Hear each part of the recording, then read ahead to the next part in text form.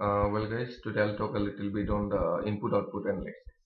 So basically, with the help of input-output analysis, we try to understand the interdependency or the interrelationships that might exist or that exist between the different sectors of the economy. So in this way, say for example, you talk about the agriculture sector, the industrial sector, and the services sector.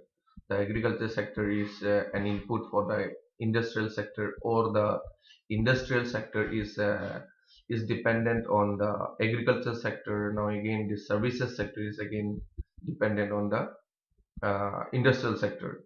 So this whole flow of input and output mechanism, that means the output of one sector becomes an input for the another sector, and the output of again that middle sector becomes an input for the last sector, or maybe the services sector, and so on. This whole flow of the output mechanism from the different sectors of economy can be analyzed with the help of this input output analysis. Say for example, we can talk about agriculture, right? So when you talk about agriculture needs some amount of or some kind of paddy or rice to produce itself. So the paddy is an input in itself, and also it produces an output that is in the form of paddy. Now this paddy becomes an input for the industrial sector. Now this industrial sector is again a dependent on the agriculture sector. Now this industrial sector, again they will produce some fine rice. So they take paddy in the form of input in the industrial sector, and now they produce fine rice. So this fine rice becomes an output in the industrial sector. All right. Now again, this fine rice that is being produced will have to go through. Will have to go to a different sector. That means the services sector. So this services sector, say suppose you talk about advertisements, sales, transportation, and all those kind of uh, the extra costs that are being handled by the services sector is taken care of by the services sector. Say for example, for packaging or sales of that fine rice, that was which was an output in the industrial sector, now becomes an input for the services sector. So anyway, this whole flow of output from one sector to the other sector, that means the output of the agriculture sector becomes an input for the industrial sector. Now the output of the industrial sector becomes an input for the services sector. So with the help of this input or output analysis, by making some valuations of according to their outputs, so we make the valuations according to the amount of outputs that they produce, uh, while they flow from one sector to the other sector. So this uh, we have taken here in terms of rupees. So this is your input side and this is your output side. That means we are taking some three sectors here, right? The agriculture sector, industrial sector, and the services sector. So this 30 means the output that is being produced, or that is being produced in from the agriculture sector. All right. Now this output of the agriculture sector is again becoming an input, or becomes an input in the for the industrial sector. All right. Now this industrial sector, again the output of this industrial sector, so we have taken an example of paddy or rice, right? So here paddy is being produced, or the rice is being produced. Now this rice is being sent to the industrial sector, so it is refined or made into some fine rice.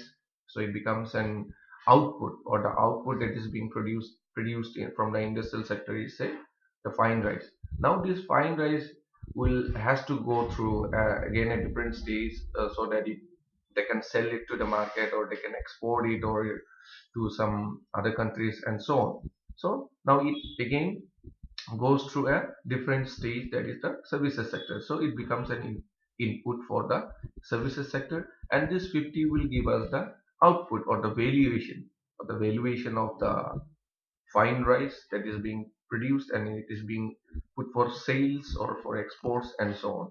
Now this final demand will give us the total amount of fine rice, or since we have taken here the example of fine rice, will give us the total amount of fine rice that is being consumed by, suppose, say, a host of other variables, suppose, say, like household consumption, government consumption, investments, and say net export. So what is being left after the net export, and this gross output will give us the total value. All right, that is in terms of rupees we have taken here, the total value of the output of the agriculture sector. All right. Yes, so similarly, the industrial sector again is an input for the agriculture sector. Now, and this one again from the agriculture sector, it is becoming an input for the industrial sector. In the same way, these are the whole flow of outputs, the whole flow of outputs in terms of some certain, in terms of all these values that is being uh, produced in the different sectors of the economy. Well, now our most important thing to understand, or if you need to do the input-output analysis of this whole flow outputs from the different sectors of the economy, or the when we want to understand the interdependency or the interrelationships between these different sectors of the economy, we need to find out, or we need to resort to what we call the technological input or the input coefficient matrix. So for that, we will go through this. Yeah, like I said, now in order to understand the whole mechanism or the calculation technology or the methodology of calculating the input-output analysis, we first need to have the technological coefficient matrix. So for doing that, what we do is, suppose we have this agriculture sector.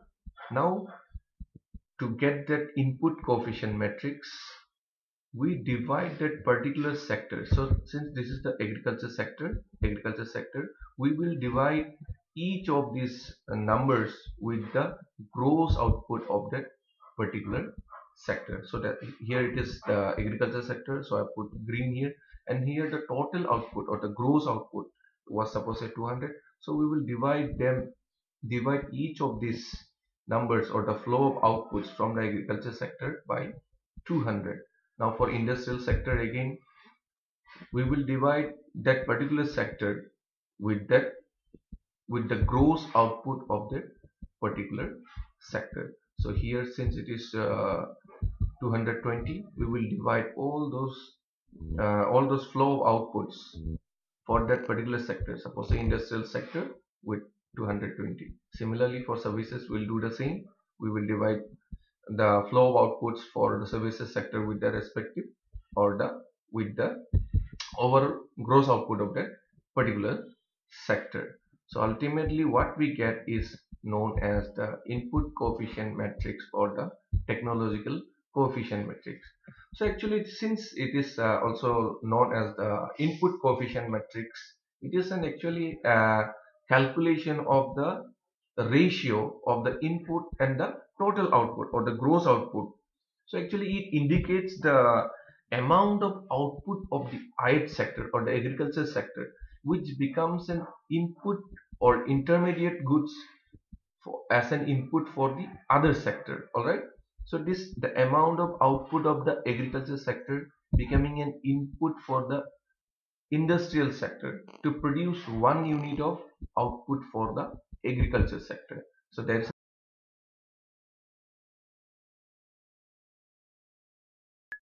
now, after we calculate the technological coefficient matrix, we get what is also known as the input coefficient matrix. That is 30 by 200, we get 0.15, 40 by 220, we get 0.18, 50 by 240, we get 0.20. So similarly, we will do it for all the output flows, the different flow of outputs for the different sectors of this economy. So ultimately what we will try to do is, we will try to extract this and put this into a matrix format so that we can do with our calculations. Alright. So we will take these three different sectors, x1, x1, x1, x2 and x3, the three different sectors, and of course we will take the different input coefficient matrix of the different sectors of the economy, that is the 0.15, 0.15, 0.20. And here we will try to we will exclude this labor input coefficient matrix just to make it more easier for you to understand. All right. So here what we do is we will extract this input coefficient matrix, ignoring the labor coefficient matrix. Like I say, ignoring the labor matrix, we will extract these numbers or the input matrices that we have, the input coefficients that we also call the input coefficients. These input coefficients are, we will try to extract that. We will extract them into a matrix format, that is, and we will name them as the A matrix, and that is the input coefficient matrix. And we will also extract the different sectors of the economy, and we will notify that in terms of matrices X matrix, that is consisting of X1, X2 and X3, or the agriculture sector, industrial sector and the services sector. So adding up the final demand, we have this for this final demand we also denote this matrix with the D matrix, that is 80, 90 and 100, and that is equal to the gross output, that is also represented by a matrix X, and it is 200 from here, 200, 220 and 240, ignoring this labor, input coefficients as well as the labor gross outputs. All right.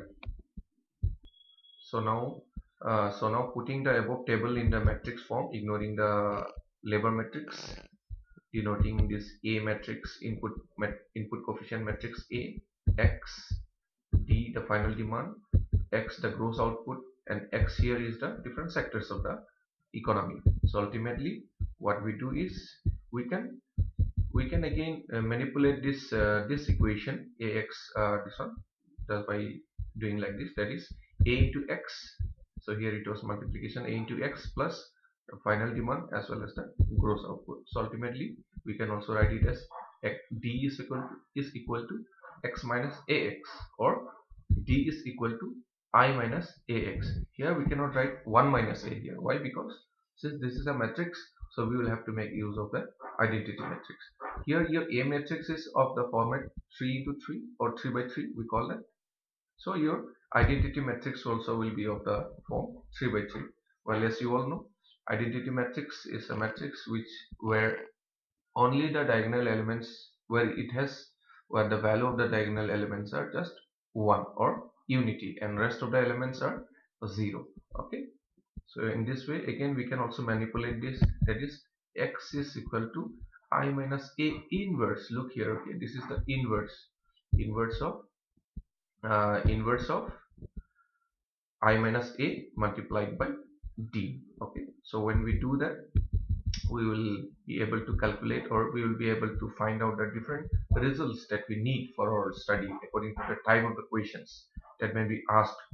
All right, so that means when you are to find out the final demand, just D is equal to I minus AX, that is represented by equation 1, and that is used to find out the final demand for the different sectors, or for X1, X2, or for each sector of the economy. Now if you are to find out the gross output, that is the X, okay, here X means here if you want to find out the gross output for the X, then you will have to make use of the matrix inversion, that is I minus A. A is nothing but your input coefficient matrix.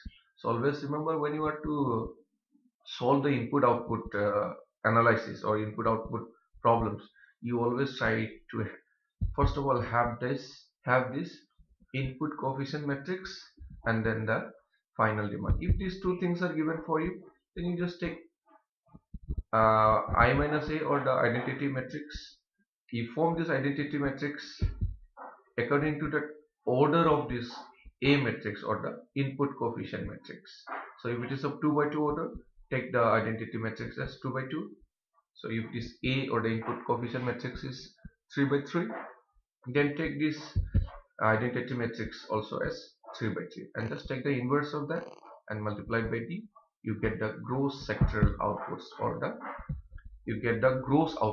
the different sectors or the various sectors of the economy. Alright guys, that's all for today. Thank you.